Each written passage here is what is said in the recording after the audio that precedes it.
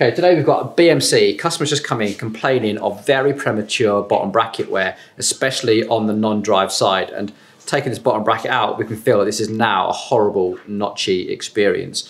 Now, first thing we do is a quick visual inspection and quite literally look, see if we've got any voids, scratches, anything really obvious. And then next, a very tactile inspection. So literally running your finger around here, what looks to be smooth, you can almost feel edges in it. It's almost like a hexagon. That's an exaggeration.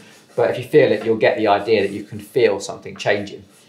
After that, our suspicions are raised, so let's try and do some measurements. The first thing we like to try and grab is the bore gauge. This is a bore micrometer. You can pick these up fairly cheap these days. And this is quite good at getting an average bore. So this is our first check, if you like. And we just need to put this in. I like to line up the edges of this and then just click to make sure it's in place. But the thing with this is as we move it around the circle, our dimensions change ever so slightly. And that's our first clue to go into the next stage. So right now, this looks like it's measuring about 40.95, which looks okay, but it gets smaller and bigger as we move it around the circle. So now I'm fairly sure that this is overlies, but to what extent is the next part. So this is an internal micrometer, and I'm just using a pen here so I can mark it and work it out for myself. But again, we're just lining up those edges and making sure you're well and truly lined up. And you start taking those measurements and you go around the compass points, and I like to mark the points on here. So then I get an idea of where is tight. So across here we're measuring 0.82, 0.85, 0.88, and then around here we get into our bigger sizes, 9.5, 9.8, which explains why the buoy micrometer was averaging out at a normal size.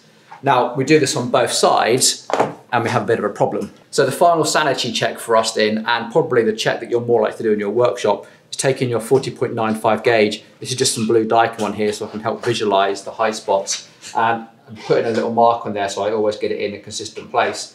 And you can see that's definitely not going in very far at all. This is just a feeler gauge. This is a 0.09.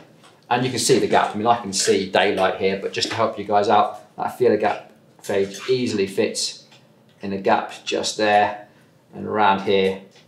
So, now, although the non-drive side was clearly the problem based on our bottom bracket, we can do the same to the drive side and it's not as bad, but the ovalization is sadly opposite to this. So our tight spot is in this dimension here. On the drive side, it's actually in this dimension. So we have a bit of a problem. All these components are still relatively new, but we can still see a slight sign of under rotation between these two marks that I've made, where something has been dragging on this part of the shaft. So all the clues are adding up to a bit of a problem to solve. Okay, solution then. Now, after a bit of thought, I think the best way of approaching this is to first make sure we correct the biggest problem, which is that non-drive side being way too tight and slightly overlies. And we're going to fix that with the tool that we've been waiting so long for. This is a 40.98 Reamer. We know that we're not that far. We are literally shaving microns off, and we can go with this very, very carefully and make sure that non-drive side is absolutely perfect. Then we go back, revisit the drive side and see what misalignment exists and see if we can correct that just through a little bit of light sanding. Okay, let's get started.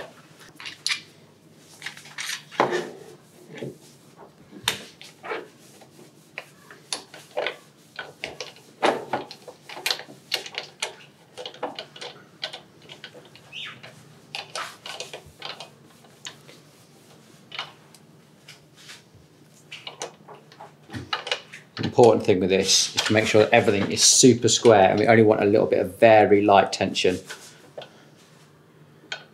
and get some lubrication.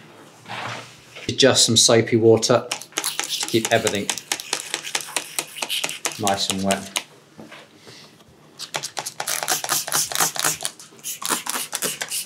Remember, we're not cutting metal, this is an abrasive thing, so we're just trying to keep the dust and stuff down really. And go at this very, very carefully.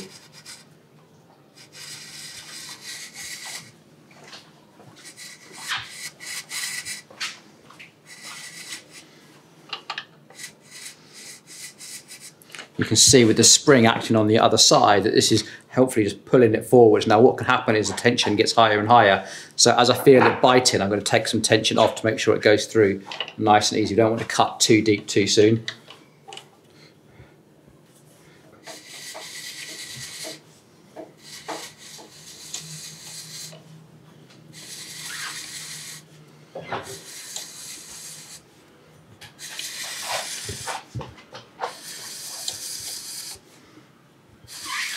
You just see it's gradually just easing its way deeper into the hole. Keeping it very, very light pressure. Remember, we're just shaving off microns of material.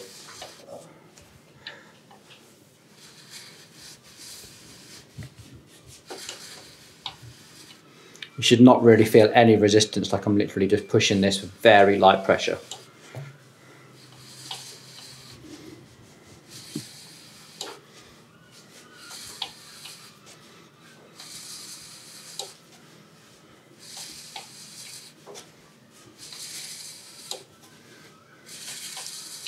Take your time.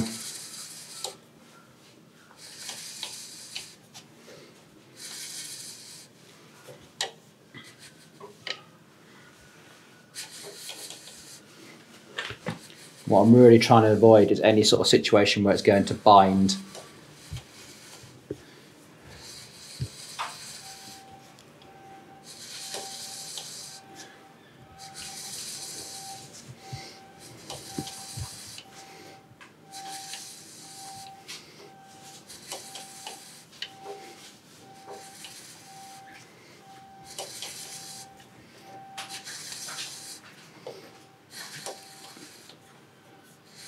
All the way up to the edge of the cutter. Nice, and that should spin fairly easily at the end of that. Nice. Okay, there we go. You can literally see the tiny amount of material we've removed, and keeping it wet means all that carbon dust is kept nicely under control. Remember, this is a steel tool, so make sure you clean this and dry it and oil it. Really look after your tools. Just cleaning this up with a bit of blue roll, and you can instantly literally feel that that is a beautifully smooth surface. Cool, so these are the dimensions from before, and you can see where the tight spot is in this part of the frame here. But now I want to see we've corrected the non-drive side as to that extent, and actually that is still a tight spot. You can see there's parallels moving around. Okay, through this axis. We get into this area here, it gets tighter and tighter. That tight spot actually probably starts about here to about here now. So all I'm going to do is, right, drive side in, and I've already marked this out. This isn't as horrendously undersized nor as horrendously ovalized either. So I've got my parallels here, which I've set from the non-drive side, which I know is accurate now because we've just cut those, and feeding these through. And use this to rotate and find where the tight spot is, and it's about here through to here. I've got a little bit of material to remove just to help bring these into alignment, but we're going to do that by hand. So this is now a case of using, what's this, 400 grit, using it wet and just concentrating on this area and trying to keep this axis about the same. This way it can be a bit more focused in our work.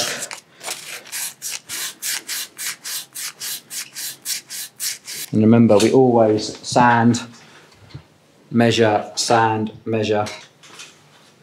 This takes some time. So why would you not use the Reamer on this side? Because of alignment issues, really. What we're trying to do is bring this back into alignment. So we know that this is going to be the tight area, so we're trying to bring this back in line. If I just go with the Reamer, I'm going to end up with two perfectly round but slightly misaligned holes. This way I'm going to end up with a bit of a gap, but I can fill the gap with retaining compound. So this is hopefully going to correct the alignment issue a bit more.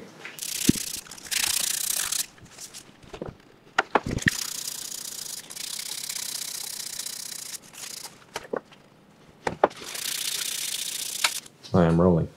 Cool, so after a fair bit of work, again, just using those parallels, working my way around, finding the high spots, always checking. We've got to the point where this now is a push into the frame. Now, Might be a little bit undersized on this side still compared to the non-drive side, but I'm more happy with the alignment situation. Let's get cleaned up and get a bottom bracket back into this.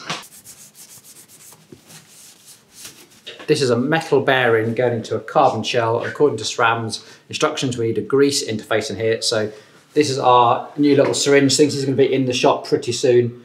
I love these because it's so nice to get a clean application of grease. These just sit on the work surface and keeps the brush well away from any dirt. Let's get these lined up.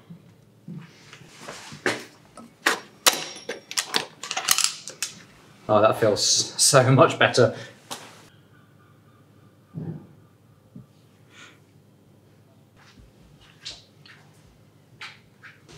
And if this alignment is good, this should be, yes. That's when you know we have the alignment right. We don't have to fight to try and get the axle through. If it all slides through like that, that's when you know the alignment is good.